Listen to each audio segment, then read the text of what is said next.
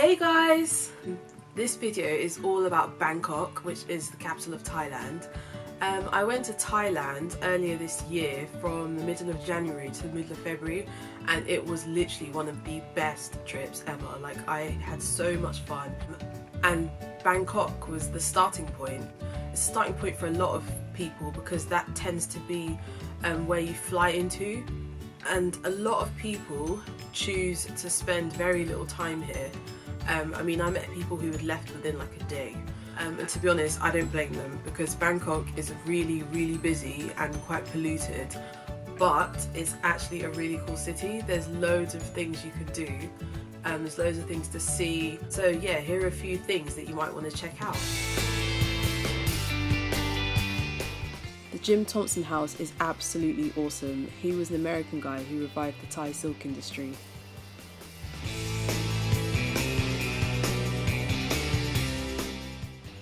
Rod Fine Market is also known as the Bangkok Train Market.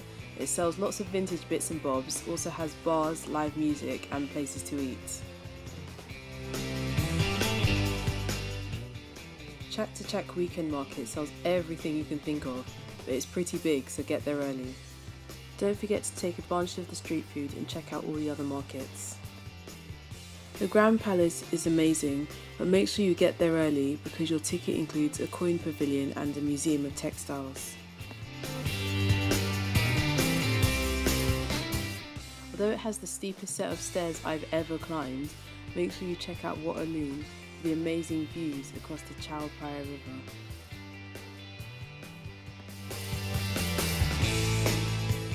And don't forget Wat Po and the smaller temples. Make sure you take an evening boat ride on the river because the sunsets are stunning. Khao San Road is great for partying and having fun, but do not book anything through the travel agencies there because they are notorious for promising what they can't deliver and scamming people out of their hard-earned cash.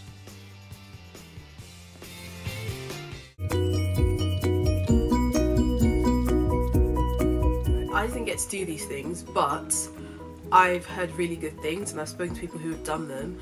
So you might want to check out the floating markets, which are basically markets on the water, but you have to get there really early. I think at like 4 AM or something like that. They finish by like 11 AM, but they sound really cool. Definitely check that out.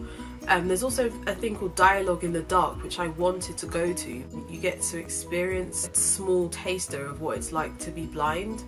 But in order to go, you need a guide, and when I went there they told me they didn't have any English speaking guides, but they didn't actually say this on their website that you needed a guide. If you want to go, definitely book in advance. It sounded really good, and I know they have it in other cities as well, so yeah, definitely check it out. There are loads of really cool shopping malls, like the whole Siam area, which has like 3 pretty big shopping malls, and they have like some really cool fountains and stuff outside, so definitely go and check those out.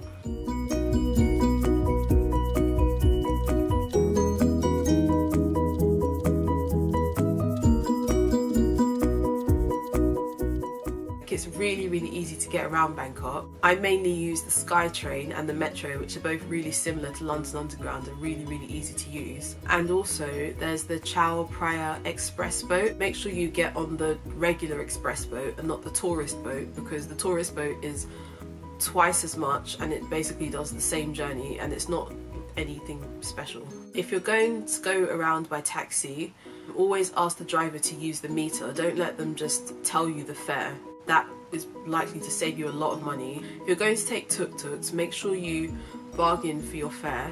It's a great experience, but often not the most cost-effective way to get around. Before you go anywhere, just read up on any scams that they do on tourists, just to make sure you don't fall victim. In terms of how much money you'll spend, I'm going to talk about that in a different video about budgeting for a trip to Thailand.